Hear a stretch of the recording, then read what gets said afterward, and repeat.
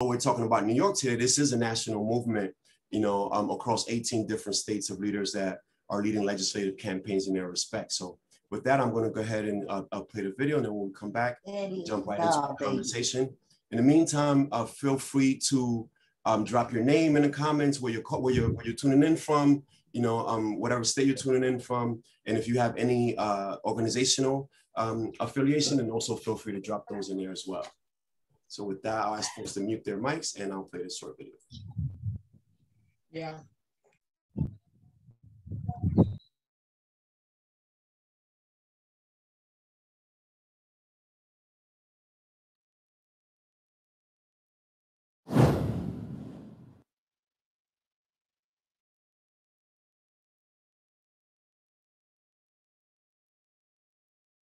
My name is Johnny Perez, and I'm the Director of U.S. Prison Programs for the National Religious Campaign Against Torture.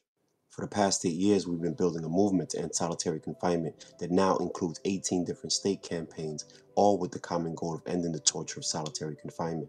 Our allies include solitary survivors, faith leaders who are uniquely positioned to hold legislators accountable, and even student groups who will be taking on roles we hope to see culture changing. In September of 2020, NRCAT joined solitary survivors across 10 states to raise awareness about prison violence. Hey, Johnny, it's great to be a part of this. Thank you so much. My name is Dolores Canales. I am a strong survivor of mass incarceration and of solitary confinement. I'm here today representing the Bail Project. Cash bail is one of the more hidden parts of systemic violence. And mind you, oftentimes people are held in solitary confinement in isolation pre-trial without being convicted of any charges whatsoever.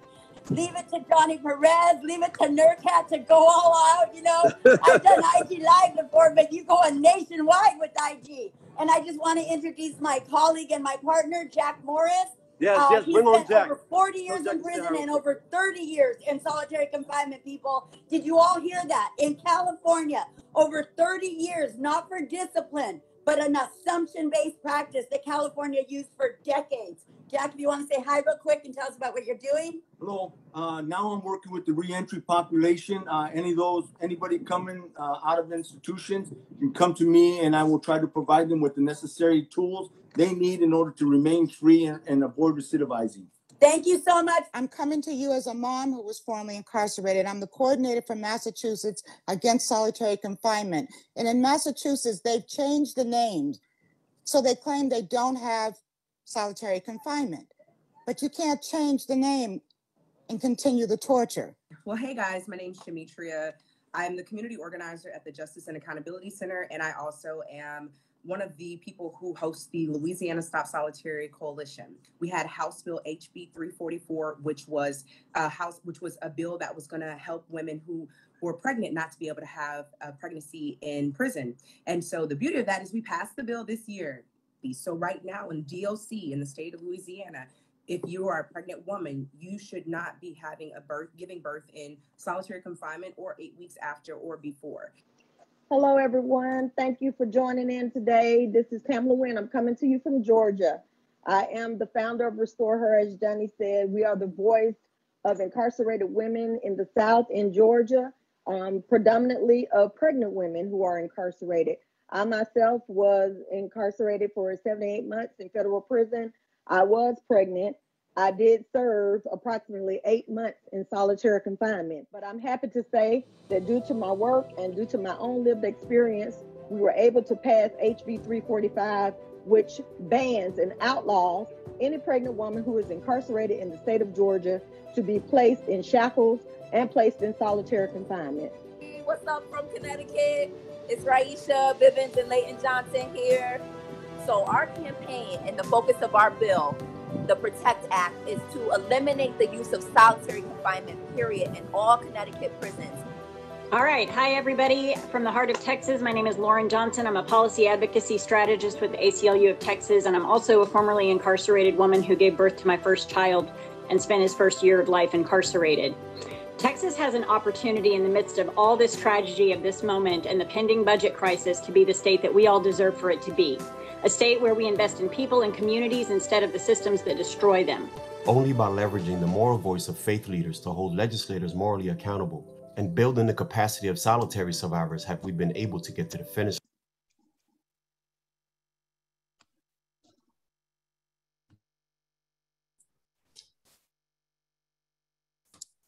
the last sentence there was supposed to say finish line.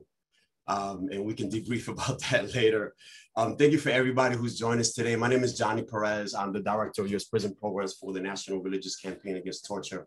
And I work with faith leaders and solitary survivors to push legislative change forward through training, public education, and coalition work. Today, we have the New York Campaign Against Isolated Confinement, also known as the Halt Solitary Act campaign. And recently, we had a very big success in passing the Halt Solitary Confinement Act. And that was a 9-year campaign. And it was a point where, there were challenges along the way, a lot of lessons learned along the way. And NRCAT thought it would be a good idea to bring, the leaders and members of the Halt Solitary campaign to discuss a number of things, lessons learned, what can, we learn from this campaign that maybe we can duplicate across other campaigns? What can, foundations learn about, the lessons learned within the journey and things of that nature. So I'm going to create space for people to quickly introduce themselves, and then we're going to jump into the conversation for about half an hour or so, and then we're going to open it up for audience questions. Does that make sense? Thank you so much. So I'll start popcorn style. We'll start from Claire and then go to Victor. Hello, everyone. Thank you, Johnny. So great to be here today. I'm Claire Deroche. I'm the Social Justice Coordinator for the Unitarian Universalist congregation at Shelter Rock. We're located in Manhasset on Long Island, New York.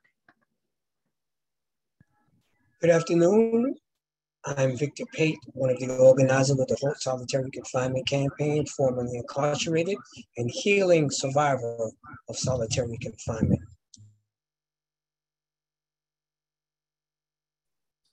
Yeah, others, Jerome, Scott, Melania. Yeah, my name is Jerome Wright. I am a statewide organizer with the Campaign for Alternative to Isolated Confinement, and I located in Buffalo, New York. I am down in the city right now, just having an interview with Johnny yesterday, but I am directly impacted, having spent 7.5 years of a 30-year sentence in solitary confinement. Hello, my name is Melania Brown. I am the sister of Layleen Polanco. My baby sister passed away on June 7th, 2019 in solitary confinement. She was placed there against medical staff advice, and she suffered from epilepsy. She was supposed to never be in solitary confinement. Since her death, I took on the fight, and I've been an activist. I joined, Scott found me, the Halt Solitary campaign found me, and I've been a part of this fight ever since, and I'm happy to be here. I'm Scott Paltrowitz, part of the Halt Solitary campaign, and excited and honored to be here with so many awesome panelists and everybody in the audience. Nice, thank you so much for everyone introducing themselves. We're going to jump right into it. Victor, I'm going to come to you first. You've been in the campaign for as long as I can remember. When I came home, you were one of the people that welcomed me home and actually gave me the courage to talk about solitary. And now we're finally here. So since this is about lessons learned in the campaign, let's just ground the conversation and the bill. What exactly the bill actually changed and the specific key pieces, specific provisions of the bill for folks to know. Thanks. Thank you so much, Johnny. That's a good question. And thank you to NRCAT for hosting this here. And shout out to all of my colleagues at NRCAT. And also glad to be here amongst my colleagues with the Halt Solitary Confinement campaign in this space and time. So I will, I guess, kind of as succinctly as I possibly can go over some of the key components of the Halt Solitary Confinement Act and what it will do. Well, first and foremost, it places a limitation on the amount of time that people can spend in segregated confinement units or special housing units, so 15 days. In addition, it creates residential rehabilitative units that will afford incarcerated individuals more out-of-cell programming and trauma-informed care to address underlying actions or that resulting in them winding up in segregated housing units. It also creates therapeutic, programmatic, meaningful programs, as well as more out-of-cell and recreational time. It also places a restriction on placement of youth, pregnant women, elderly, and individuals with a serious mental illness into any type of segregated housing environment. It additionally increases training for staff who will and might be assigned to the special housing units once HALT has been fully implemented.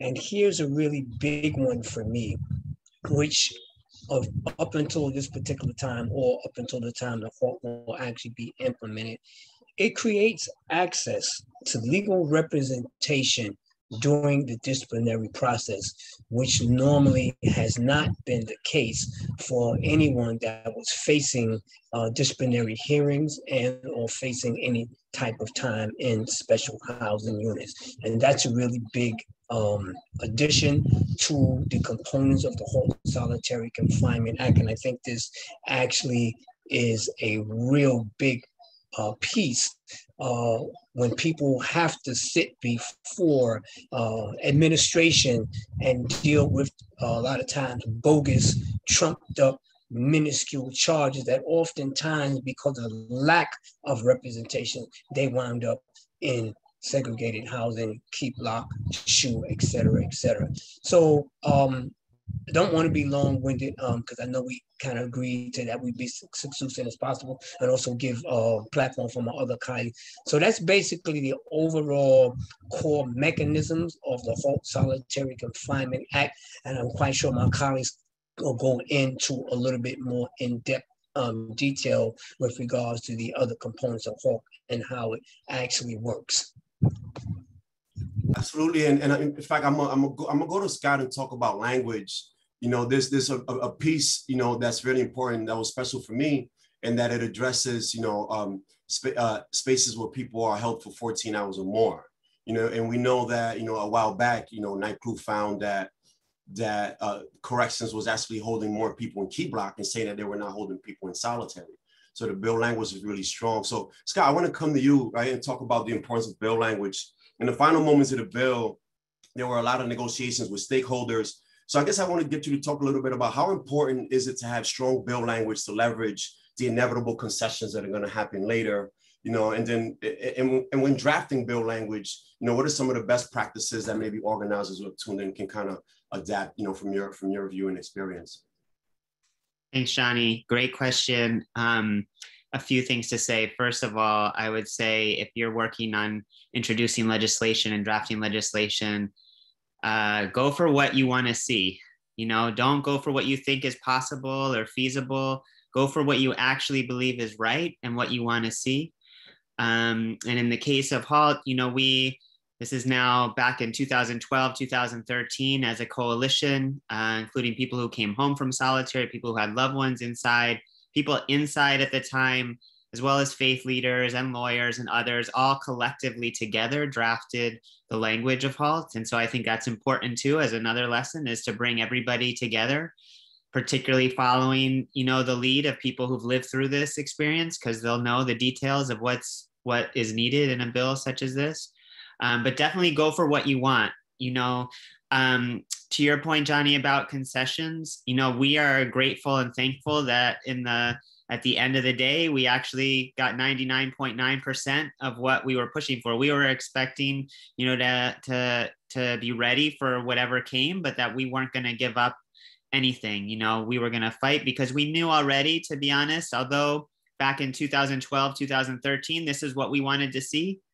I think the winds in the world have changed, and we know that at this stage, HALT is really like a compromise bill. You know, it follows the UN standard of 15 consecutive days, but we believe that it's now time to abolish solitary entirely.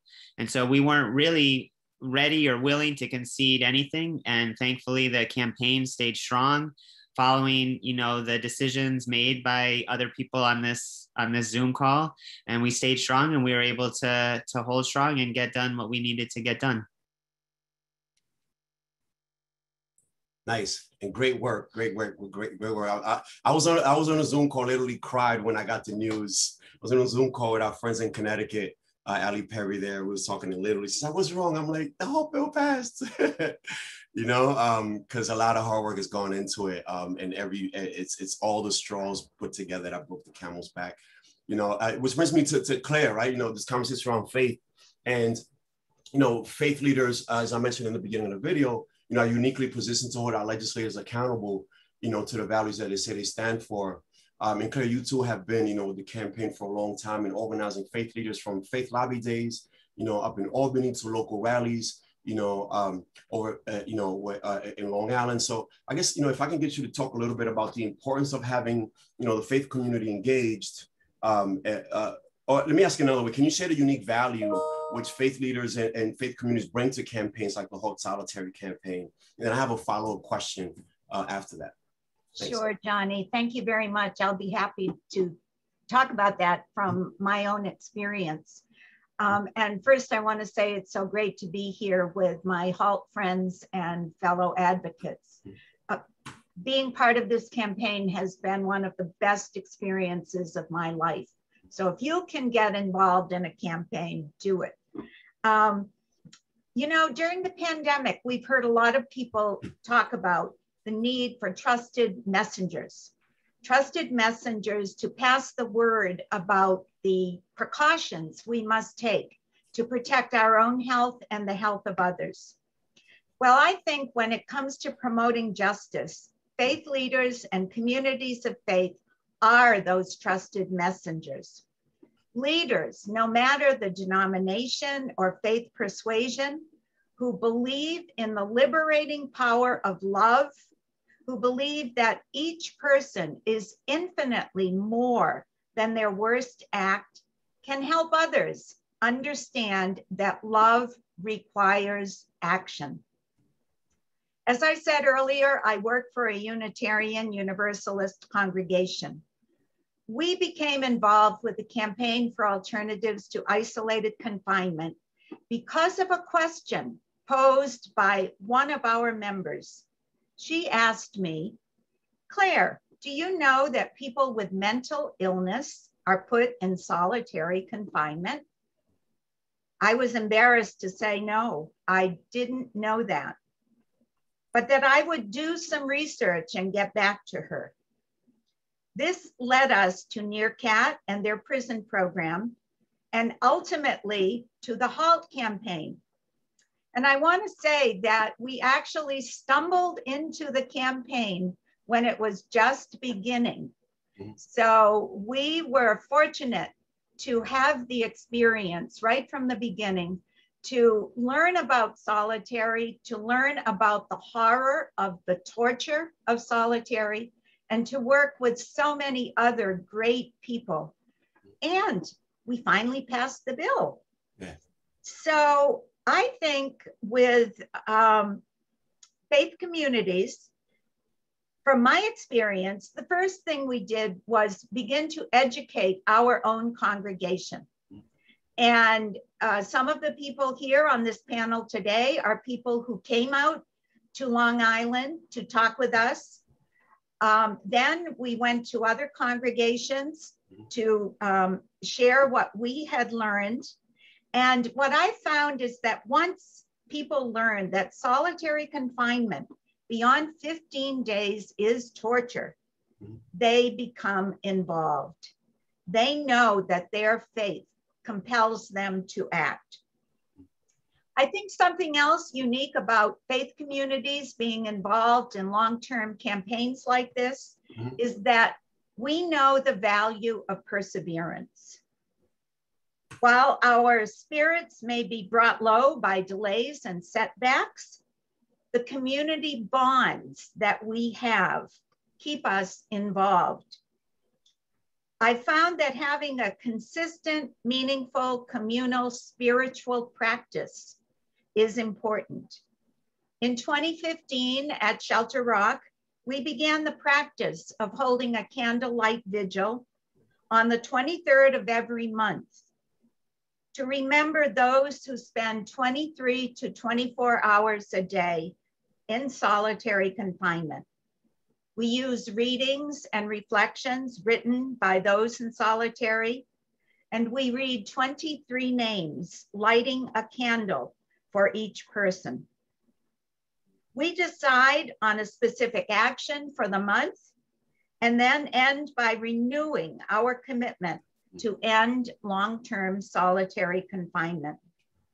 This practice renews our spirits, and we hope that when we write to those who are behind the walls and share this with them, they too know a moment of consolation.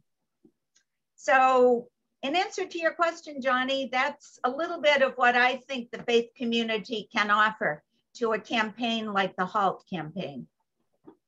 As you were talking, I was thinking about the candlelight vigils that we've done right in the center of the Capitol and how powerful that was. And then I think about my own experience, you know, having done lobby visits with and without faith leaders. And I can tell you that legislators do talk to you a little bit different when you have a person of the cross sitting right next to you. You know, so although it's hard to quantify, it's really critical that faith leaders are involved in legislative campaigns because yes, you can hold legislators accountable differently than other communities can. And I think that when we put all of these pieces together, that's ultimately what gets us to the finish line. You know, and this brings me to Melania. And Melania, you've been, you know, a powerful voice of the campaign, you know, a powerful leader in organizing family members also who have been harmed by the system.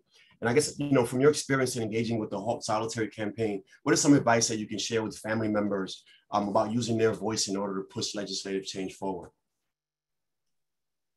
I believe it's very important for the families to get involved because with the one thing about this government that I've noticed throughout my fight is that when the family is silent, they don't do nothing. They'll push it under the rug. I think it's very important for families to get involved, to show up, to show their face, to show them, you know, use that pain and share it with them. Like, let them know they hurt you. It's very important because, you know, our loved ones, they need us. And if we're not fighting for them, then who's not going to fight for them? When my sister passed away, I grabbed a mic 3 days after her death. 3 days after her death, completely broken. I've never done this before. I didn't even walk across the stage to receive my own diploma because just being in front of a mass group of people watching me used to give me anxiety. It used to just, it wasn't my thing. But I knew I had to do it. I knew my sister needed it. I knew I had to be my sister's voice.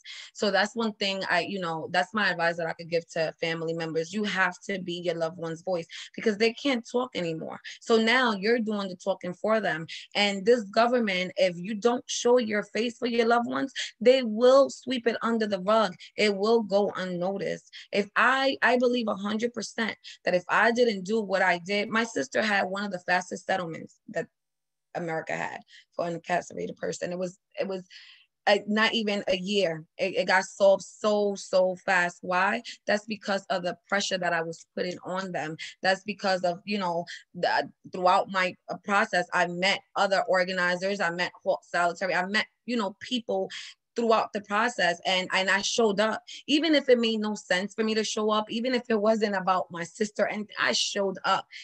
I show up whenever I can show up. I show up. You have to be your family member's voice. You have to like, I believe that if I didn't do what I did for my sister, right now, my sister, I still probably would have never found out what happened to her. The lawsuit would have still been in process. They would have been giving us issues. But being that I was out there fighting for her and I showed them that they wasn't gonna silence me, it was easier for them, so they thought, to get rid of me than to have to deal with the public pressure. It was easier for them, and, you know, little did they know that wasn't going to stop me. So it's very important for family members to get involved. Absolutely very important. That's the number one. I mean, if you're not fighting, like I said, if you're not fighting for your own family, you know, the government will look at it like, well, they're not even fighting for their own loved ones. So they sweep it right under the rug. So it's very important to get out there and fight and for your voice to be heard.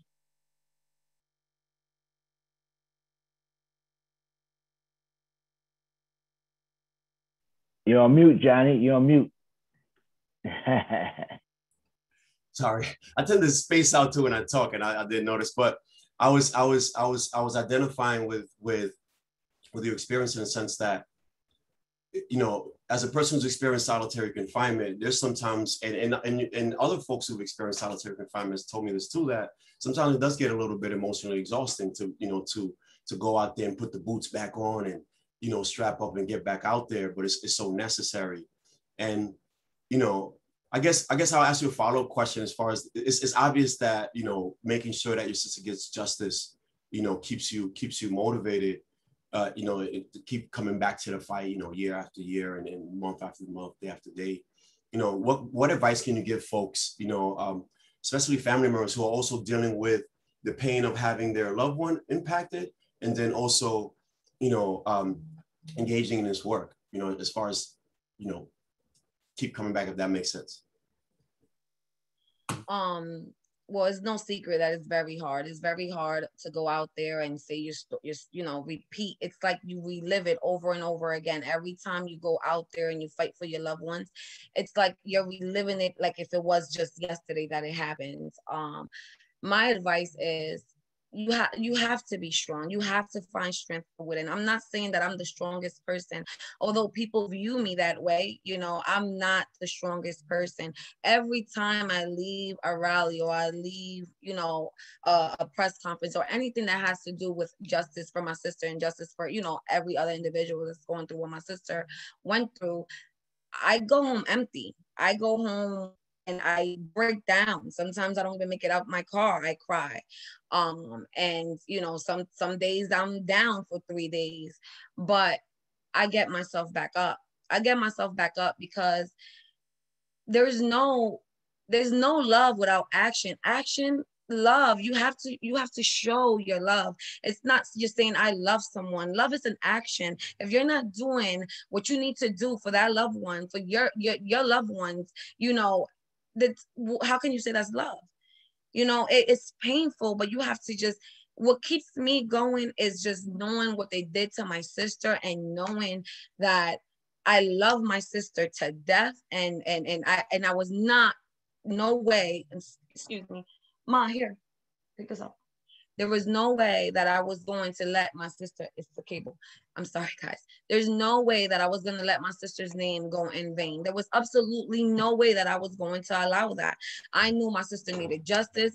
I knew I needed to fight for it. I knew no one was going to go out there and fight for it, for, you know, for me. I mean, yeah, people go out and they do they organize things and they, you know, but I knew I had to take on that fight. So you just have to, you know, get yourself up and just keep going. Take one day at a time. Sometimes if you need a break, you take a break. I, you know, at first I didn't know how to take breaks. So I was having like mental breakdowns after mental breakdowns. You know, sometimes it gets like that. You're so angry inside and you want justice so bad that you forget about yourself. You push yourself to the side and, you know, and yeah, that can affect you. But if you have to take care of yourself, if you don't take care of yourself, there's no way that you could go out there and fight for the world. There's no way that you could go out there and fight for your loved ones. Take your breaks when needed, but always come back. Always get up and come back. The thing with this government is, I built so much anger for them that I wasn't even able to grieve properly. I haven't even grieved my sister properly, to be honest. But going out there when I fight, that helps me, that motivates me, it pushes me. I took my anger and I turned it into a purpose. I was not going to sit home and just cry. I was not going to stay home and be depressed. I was not just going to let her fade away and go in vain. I just kept going and going and going. You just have to take care of you, yes, but you just have to get up and keep on pushing. And the fight is hard. It is hard. I'm not saying it's easy. It's hard. Although, you know, the whole solitary team, we make it look easy, but it's not easy. It's hard. It takes a toll on us. You know, it takes a toll on us. You know, we have our own families. We have our own kids. We have, you know, but we have to, you know, not just for our loved ones, we have, for us, the ones that have children already, like me, I want to make sure that this world, that I could play my part to ensure that this world is the safest that it can be for when my children go out there and they're by themselves. And, you know, you just gotta keep going. We're humans, and you have to be there for others, and you show love through action, and you just got to keep pushing. You get up and go again. Thank you for the reminder about self-care. You know, that's questions come up in 2 other meetings earlier this week, you know, getting a sense of how people take care of themselves doing this work. And, you know, you're talking about, you know, showing up for family members. During the campaign, Jerome, and I'm coming to you next, Jerome, you know, as a statewide organizer, you've organized countless rallies and marches, you know, et cetera, doing this work. And you've also been reincarcerated as a result of your work with the Halt Solitary campaign, which sometimes people from the outside looking in don't get that, as far as from the organizing point of view, that, you know, being on parole, you know, being, you know, on this invisible leash, you know, by the government, and doing this advocacy work, how you can be reincarcerated. And you were one of those people who were reincarcerated because of your leadership and involvement with the campaign. And the question I have for you is, like, what can allies learn from your experience in terms of supporting campaign members who have records and are also, you know, campaign organizers? Yeah, thank you, Johnny, and thanks for the question. Before I start, I just want to give a big shout out to NRCAT in particular, to have a national organization. We're talking about faith leaders, and to have a national religious organization that, you know, encompasses a goal of ending torture is really big, because that is the moral compass that I think our faith leaders bring to any fight. And so I really appreciate that NRCAT is the forefront of that. Advice, you know, that there were times when I thought that there is no advice you give everybody. If you're in this because you know it's the right thing to do, there's sacrifices that you have to make. Did I want to go back to prison? No. Did I know that was a possibility? Yeah. As the first thing I would say, the organizers, the people in this fight who have records, or on parole, or have a situation where they can be reincarcerated, that it's very real. And their goal is to do that, to stop you and others from stepping into your shoes. I mean, I was bluntly told that, see who else is going to take your place now. Like, the goal was to, you know, really scare people away from stepping up, because they felt like they would suffer the same thing. I think my faith, and that's why I shout out NRCAT, my faith is what kept me during that time, and my family. And people on this call who came out and rallied in the cold and the rain with signs saying "Free Jerome," marching in front of parole. That's why I love this campaign so much, is that we were fighting battles on multiple fronts, but we were always fighting for each other and for our people. And I think when you fight for each other and you fight for your people, whatever the sacrifices is, you need to make them, because, like Melania said, we want to leave a world for our children that's better than the one that we now inhabit. And in order to do that, we got to do what some of our ancestors that have gone on before us did. And that's stand up in the face of tyranny and power and oppression and racism, and speak truth to it, regardless of the consequences, knowing that you're doing the right thing. And I believe whenever you do right, right comes out of it, because I was doing the right thing. And although I suffered 9 months of incarceration, I was totally exonerated in the end. And I had so much support that now they kind of leave me alone, which has been a benefit of that. So I think it's really important that if you're standing with somebody, that you stand with them all the way through the script. And that's what they did in this campaign. No matter what went on, even if I had been guilty, they were standing with me because they believed in me and what we were fighting for, and that we were all in this together. And these young kids have a saying, and I've incorporated with what we do. Really, we all we got. It's us against them. And when we stand together and we write, we win. Nice. Thank you for that, Jerome. Our lives just have so many layers, especially when you've been involved with the system and doing this work. And it's always supportive to have a campaign that truly understands all of those layers, and that we're multidimensional people. More importantly, how the systems truly do impact us. So, sorry that you had to go away for another 9 months on top of the 30 you already did. But also glad that you're here to tell about it, but folks can also learn from that experience about how to really show up for organizers who are also directly impacted. Now, I'll say something about the Halt Solitary campaign I really appreciate. Brings me to this next question before we take some questions from the audience in a few minutes. Is that the Halt Solitary campaign is a leader in your honorarium structure. One of the things that you know, we pride ourselves at NRCAT is that we really support, you know, making sure that we compensate folks who are directly impacted, who are not otherwise already being paid as a result of doing this work. And while, there are times when people with direct experience only get paid for sharing their stories, the whole campaign has led in the sense that you also provide a risk for people outside of that, for not just providing stories, but other types of support with the campaign. So I guess, and a question I kind of throw to anyone, you know, I did write it down. How and why did the campaign arrive at that decision, right? And then how did it impact, you know, the campaign membership? And I think that's important for other folks, you know, in other campaigns to kind of get some thinking around that. I know I was just on, but I have to say this because we talked about how I was supported. On the record, I will say for that 9 months, I was suspended from work with pay. Wow. Can I say that again? I was suspended with pay because of their belief in me, because of the fight that we have, because of the support that we give each other. My family was allowed to not lose our financial security during the entirety of that incarceration, and that is unheard of. That is God working. That is love in action, and that's what we do for each other.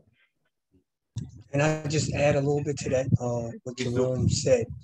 So, you know, I think that, you know, because that we realize in the reality of it all that no matter amount of monetary compensation can ever compare to the trauma and the collateral damages that we directly impacted could even equate with. But I think that one of the things that we thought about early on in terms of support, because when you're asking people to come to meetings, to come to rallies, to go to Albany, to speak, you know, a lot of time, a lot of people that have been a part of this campaign, especially those who've been the director, a lot of them were actually homeless, had no regular income or had very little income, and for the most part depending on their families to help them make it through the day. So we had to think and put this into a factor, not, you know, also considering, you know, being given grants to do different things to grow the campaign and for us to be effective in the advocacy work. We knew that it would, you know, not only help individuals, but it would also help campaign, because we need people to show up at a certain place at a certain time. How are they going to get there? And then how are they going to get back? How are they going to feed themselves, or how are they going to get fed? So I think that, you know, the humanitarian part about the campaign is that we always looked at supporting the people who supported us, and especially those of us who've been directly impacted through the carceral system, that this was important. It was not the reason why people came, but I think that it was the least that we could do to at least let them know we appreciate you, and at least for the time that you was able to share, that was very critical in a lot of points to people. We were willing to compensate you. And I'm just going to add this one part, that before I even got hired, I think I did this work for about maybe 15 to or close to 20 years before I even got paid. And I did. Wait, that wasn't all with the campaign, right? For the record. Say it again? No, so that wasn't all with the campaign. No. I'm just saying that, you know, no. I'm just saying, just doing the advocacy work and the volunteer work. I think I did it about 15 years, and I was part of mostly every campaign in New York State. I don't remember which one I wasn't a part of. Still are. But I'm just saying is that I did it because I cared, because of what happened to me, the collateral damage, and because I knew what happened to me was still happening other than I wanted to ensure that I had a place and a part in trying to change this system. So for me, you know, I was definitely grateful that, you know what I'm saying, that eventually I was able to be hired to do this work.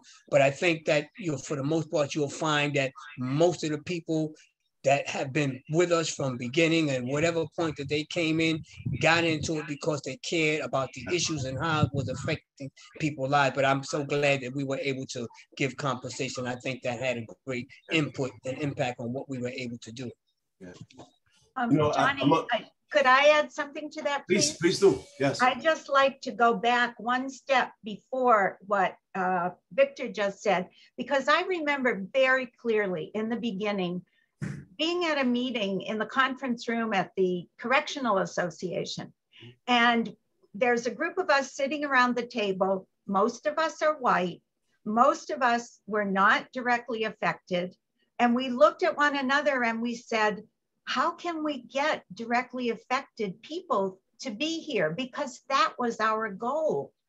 And the first thing we realized is we had to take away the obstacles that were keeping them from participating. And one thing was bus tokens, bus cards. The next thing was offering honorariums when they spoke.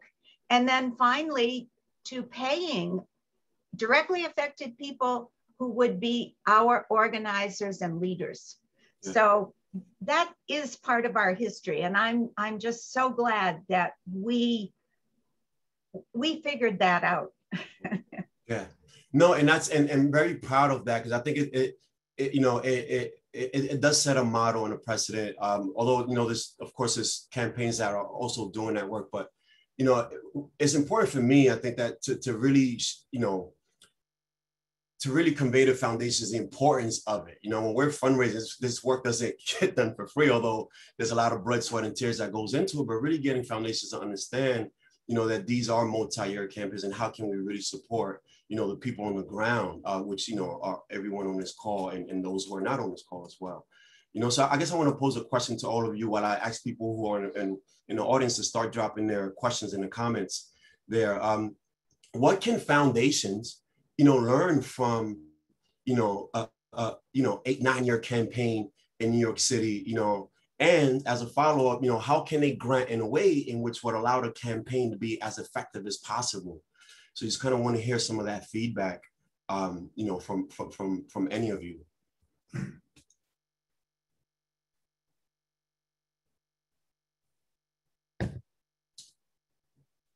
Oh, Jerome, you didn't fall for it this time. Okay. Huh? You didn't fall for it, huh, Jerome? Okay. Okay.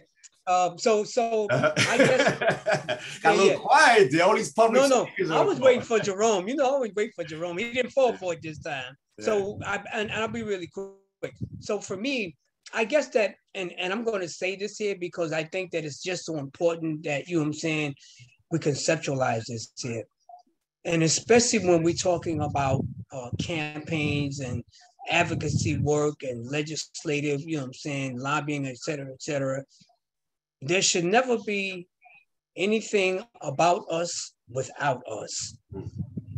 And I say that because those of us who have been through the grinder, who have direct firsthand experience, we are the ones, absent PhDs and DDDs and whatever alphabet you put behind your name, no one could ever equate with the experiences that we have experienced. And I think that it's a different mindset in terms of how we approach the work, but more importantly, what's the important components that go into this work? What should be talked about, what should be addressed, on how we should strategize in doing this here.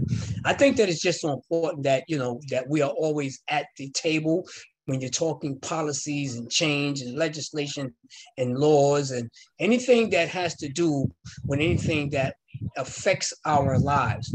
And I think that when you're talking about foundations, you should make sure that there are directly impacted people in leadership and decision-making positions.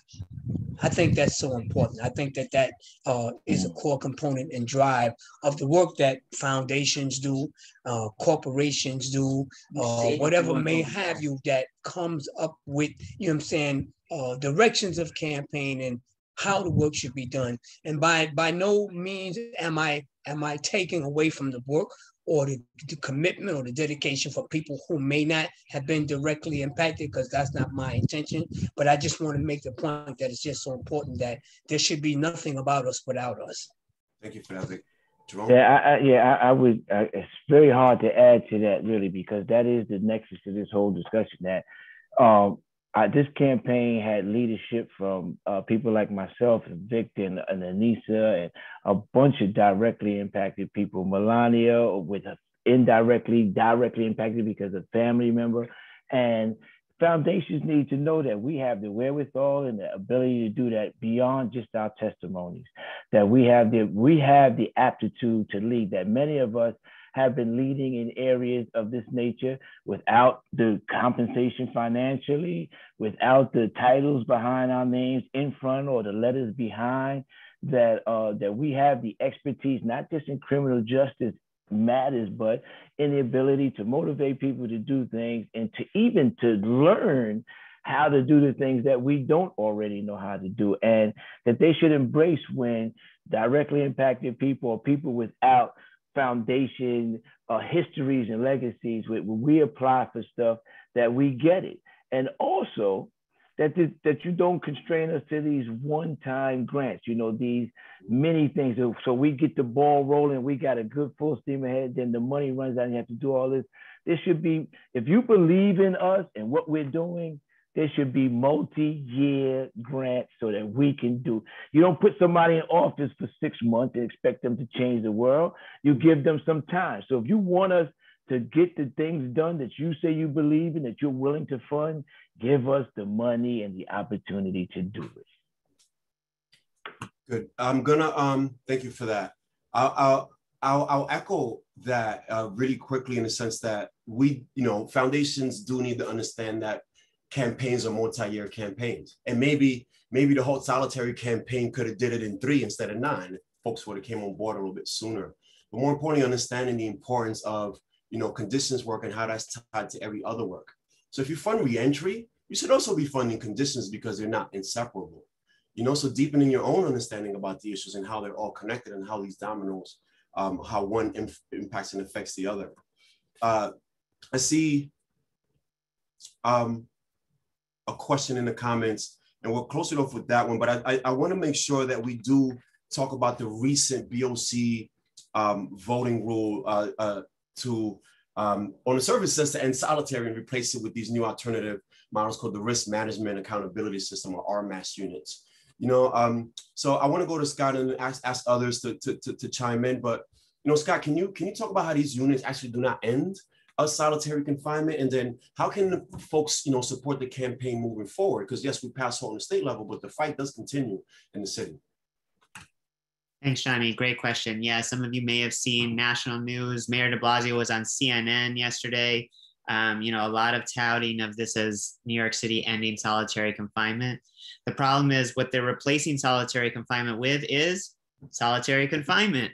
And they're just calling it something else. They're keeping people locked up 23 hours a day in a cell alone, and they're calling it solitary confinement. Now, what they're saying people have out of cell time, but that out of cell time is leaving the cell where somebody sleeps and going through a door to be just next to the same cell in a smaller cell all by themselves. And that's their out of cell time. So it's just smoke and mirrors. It's what we've seen for decades with how departments of corrections try to manipulate language, but it's, even more preposterous that the mayor of the city who promised, after Layleen died and really invoking Layleen's name and Khalif Browder's name, it's really disgusting that the city would try to say that they're ending solitary when they're not.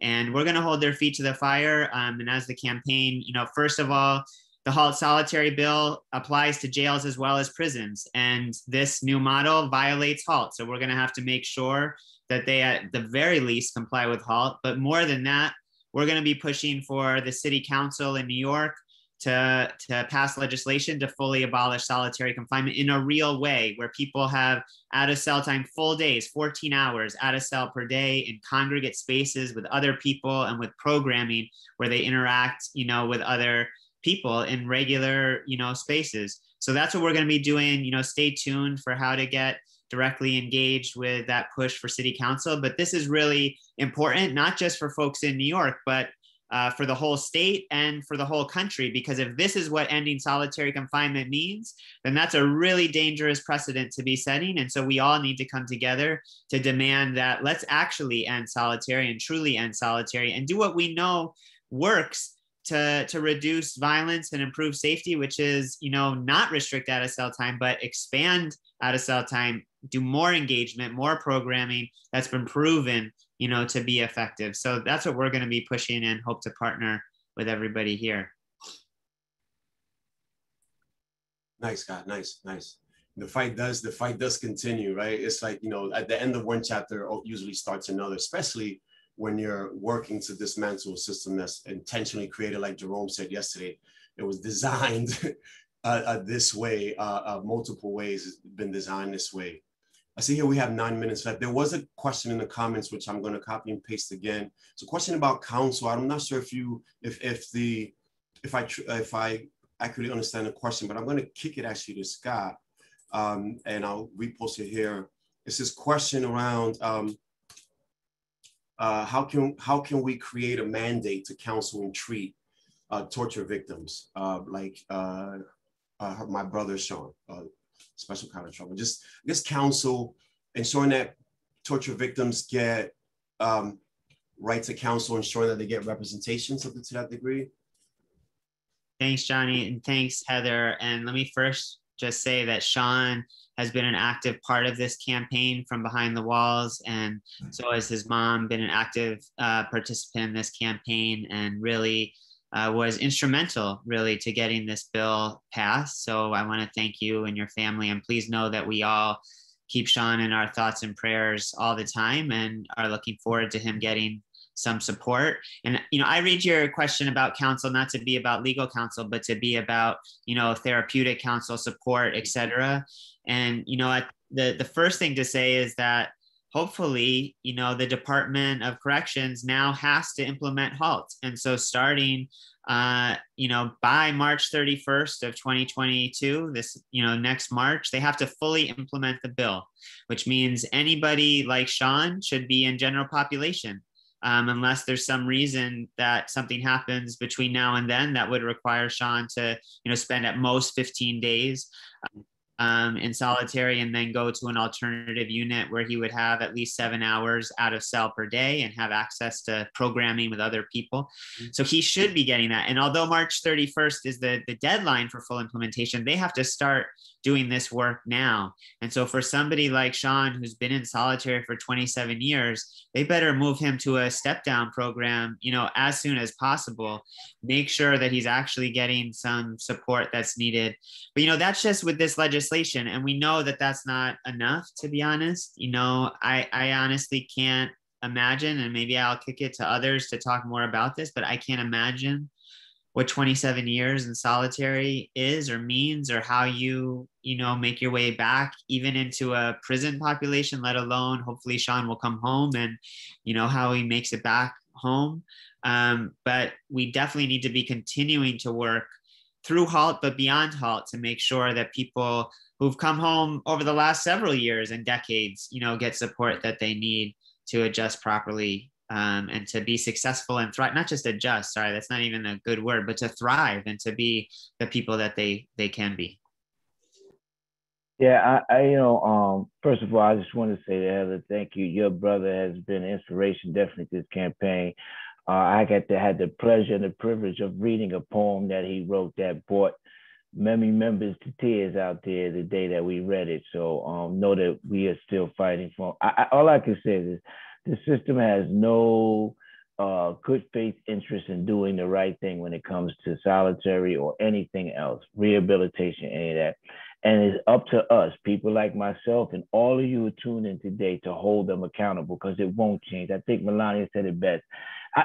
Melania said it good, but Frederick Douglass said it best, that power concedes nothing without a demand. And until we continue to demand that they act the way we need them to act, they're not going to change. So we need everybody to continue helping us to push the envelope with them to do the right thing, because on their own, they have no desire to do it. They have no ability to do it on their own. They have to be forced. And I think that's what this conversation is about. That those of you who are listening and watching and share, I'm going to share this with your friends and get involved and help us hold them accountable. We're going to do it with or without you, but with you, we will be much more stronger, much more able to accomplish that goal. And that's what we need. We need to be all in this together. Thank you for that, Victor. And also thank you for the question. I actually didn't see your name on my side. Then I was talking to, but echoing, my colleagues here.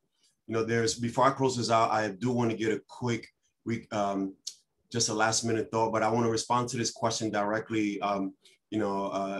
Is there a group of solitary torture survivors like there is for political prisoners? And I'll tell you, that allows me to talk about the work that NRCAT is doing. And one of the things that we're doing is we're putting together a solitary survivor network, for folks who've experienced solitary across the country to be able to come together in community, and either work on legislation to work together on a number of things, either in coalition, mentorship components.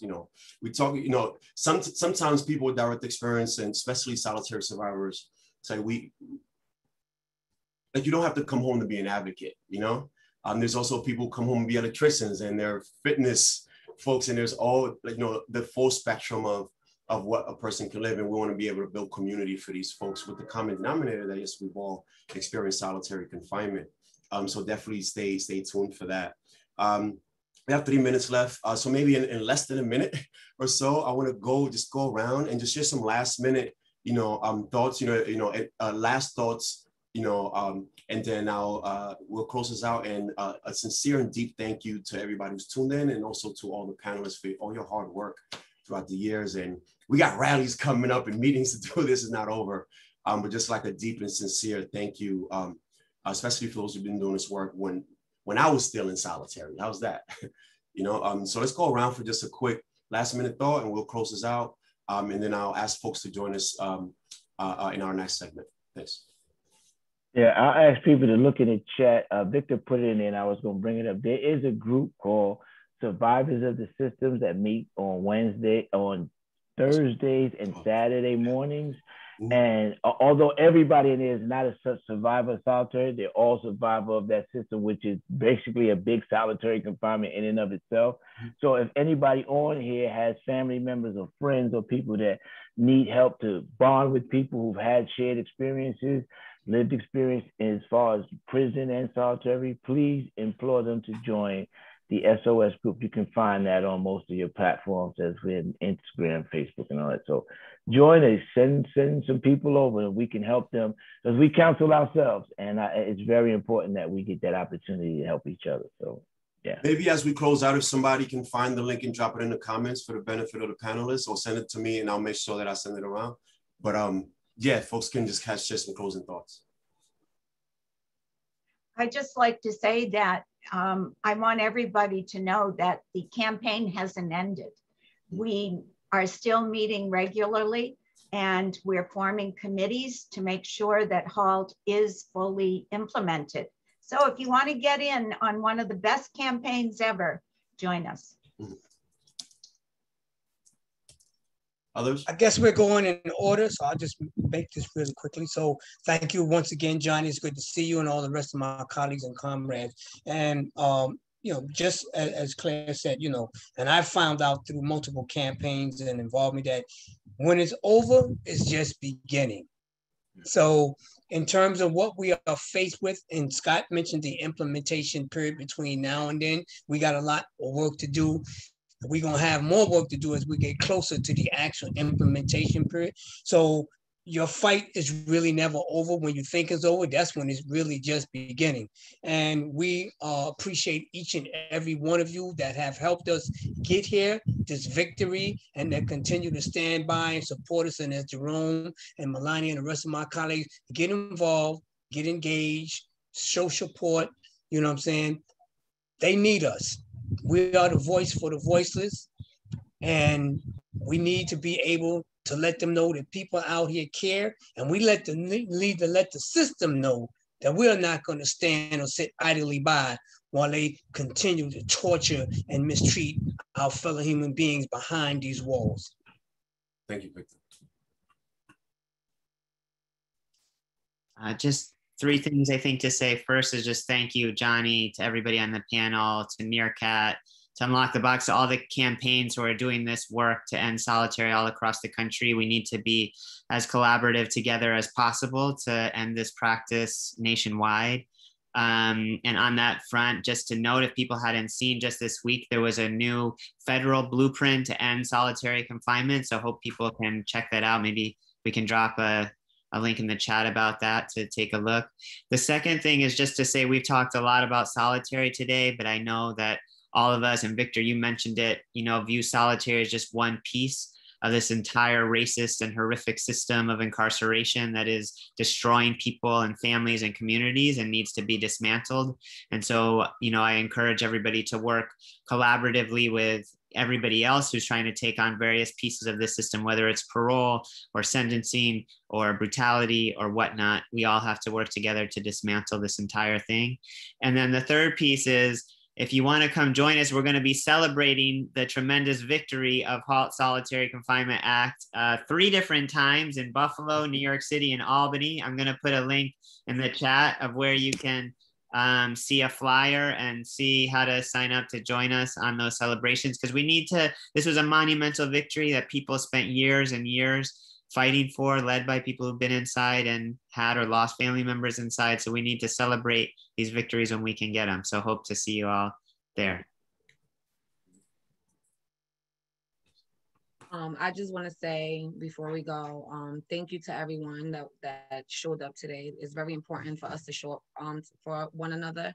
And I just want to, for those that don't do the activism work and because they're scared and they don't know where to start from. Look at me. I didn't know what I was doing. I mean, I still don't. I came into Halt solitary and it helped me shape, from where I was at before. So just join and as we are a team, so we are here for one another. And, I'm blessed that I found this team, because through this team, I was able to be myself. I had my moments where I had, I talk and I expressed myself the way I expressed myself. And not only that, just this team has helped shape me like a lot more, even with the writing, or we are a team. So don't be afraid. Join us and you'll become, the best you can be. But just join us. Don't be afraid. Don't let I don't know what to say, or I don't know what to do, or no, it takes work. I'm still learning. I'm not the greatest. I still have a lot of work to do, and I have a lot of learning that a lot of things that I need to learn. But we are a team and we're here for one another. So don't be afraid. Join us, join other, like Scott said, there's other things going on for parole. There's a lot of other reforms. The system is completely broken. It does not love us, and it's up to us to do the work. So don't be afraid. Don't let you not being, I'm sorry, let me catch my thoughts. Don't think the way I used to think. Well, I've never done this work before. Where do I start? I'm scared to start. Don't let me be your example. Don't wait until your loved one goes through it. Don't wait until you lose someone that you really love to join. Join now, because you never know where you could stop before you even lose a loved one. We are here, and again, thank you everyone, and I am proud to be part of this team, and if you guys join us, you won't regret it. Nice. Thanks.